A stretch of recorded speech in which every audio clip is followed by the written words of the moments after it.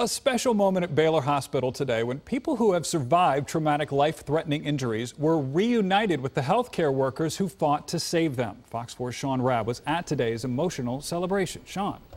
Brandon, the people living normal lives before that moment when they became victims of horrific accidents that could happen to any of us. Today, they came face to face with the healthcare workers who helped them to say thank you and show their gratitude for a second chance at life. How are you? A family reunion at Baylor Hospital. Oh.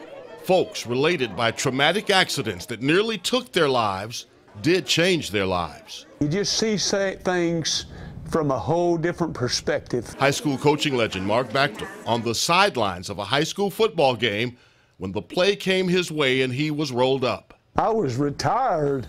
That should have happened a lot longer, earlier than that. But it can happen at any age. Fernando Barajas' daughter Jasmine just beginning her own life 3 years ago. They had told her twice she wasn't going to survive, but God is good. We put her in his hands, and she's been through a lot. She wasn't able to walk, wasn't able to see.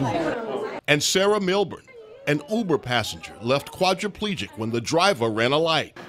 Sarah, a college athlete who's pressed through therapy here at Baylor. Then Dart police officer Justin Miles among the many, saved by the first responders who rushed in when he was ran over. Had it not been for the fire department, the paramedics, and the engine company that got to me so quick, most of my doctors have said I shouldn't have made it off the scene. I am humbled to be able to do what I do. The reunion bringing doctors, nurses, first responders, even therapy dogs back together with the patients they all work to save. Patients who have a second chance at life, related by trauma, connected now by faith. I have made a commitment with my Lord that I'm going to stand out for Him.